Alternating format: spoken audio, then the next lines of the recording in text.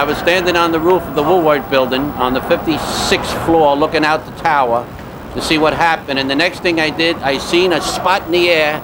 Another plane came down and circled. I kind of went off a little bit, and then it straightened itself out and dove to the other side and crashed right in. And the explosion was so terrific, it looked like it had dynamite in it.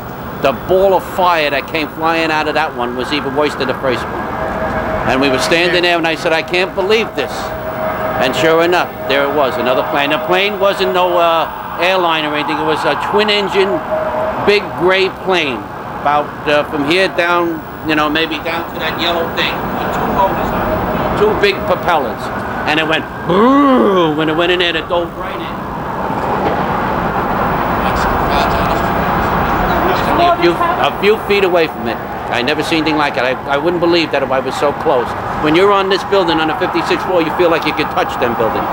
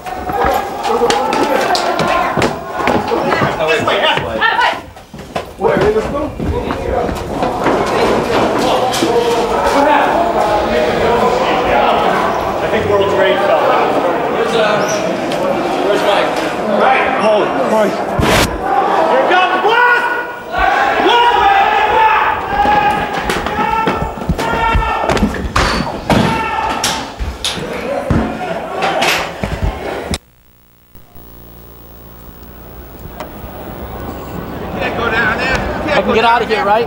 No way. I can get out of here. You don't want to go down there.